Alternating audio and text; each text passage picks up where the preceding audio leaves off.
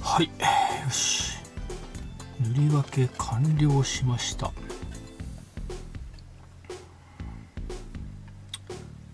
まあまあうまくできたんじゃないですかね。はい。ちなみに黒はこんな感じでなんだろうな、このシルバーのとこだけをマスキングしていっぺんに黒を塗るっていう感じではなくて、こういうふうに分けて塗ってます。ちなみにこっちを剥がすとどうなるかというと、さて最後のここはデカールの上にテープ貼ってるのでちょっと慎重にいかないとダメですね。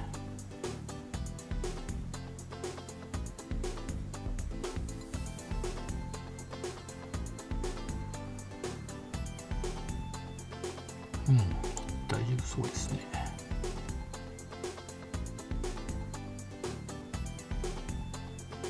いやしかしね、このタミヤの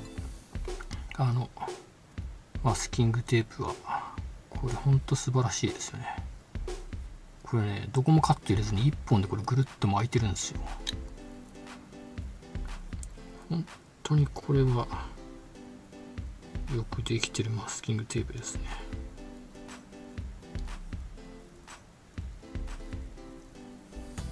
あら、ちょっと染み出た。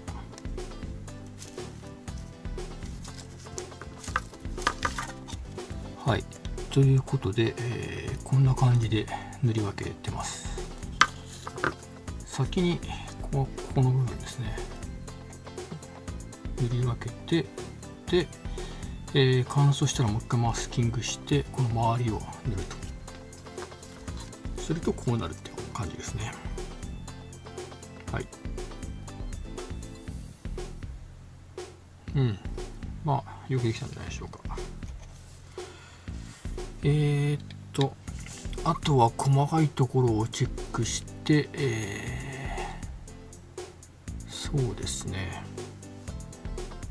例えばこういう、見えないかな、こういうところのこのなんだろうな、これデカールがね、このダクトの奥まで回ってないので、ここはちょっとシルバー残っちゃってるんですね。こういうところをタッチアップしたりとか、さっきのちょっと黒がはみ出したところは、ここも磨くか削るかして、落としたりというところをして、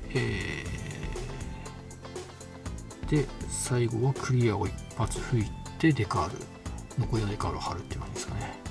はい。で、残りのデカールがここにあるんですけど、残りのデカールもね、やっぱり蛍光の部分があって、こういうところはもしかしたら割れるんじゃないかっていう心配があったりとか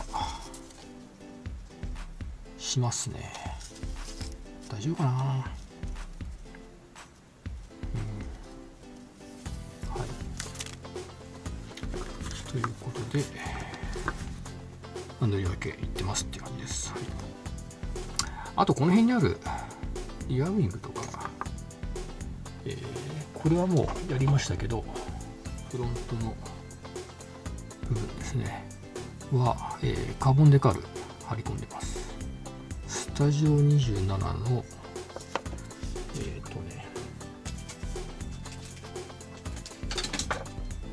これいつも使ってるんですけど、カーボン、メタリックグレイ M っていうやつですね。これを貼り込んでます。あや織りじゃないやつですね。